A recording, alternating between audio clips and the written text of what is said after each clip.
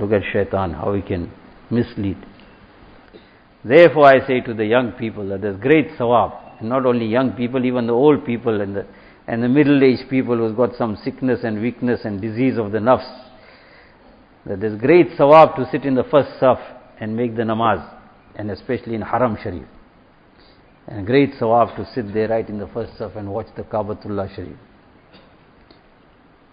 But Shaitan is too shrewd. First he will say, look at the Kaaba Sharif, and so much of sawab that even if you just look at the Kaaba Sharif, you're getting sawab. It's better than performing nafil namaz, better than keeping nafil fast.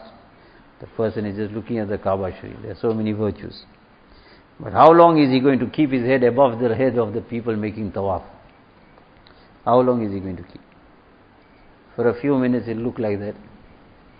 And after some time, now he'll say neck is paining, a little bit pain in the neck. So he's going to lower his neck a little bit. But he'll still look at Kaaba Sharif.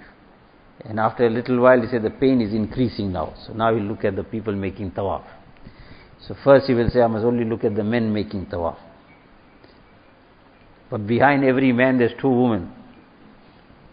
And in front of every man there's 3 women. So what is he going to do now? So now he will start gazing at the women's faces.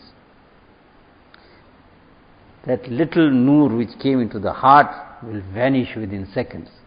And the person will remain on square one. Zulmat and darkness will enter even more into that heart. Right there in the Haram Sharif. Therefore, rather stay a little at a distance where you can see the Kaabatullah Sharif without any difficulty, where you won't get neck pain.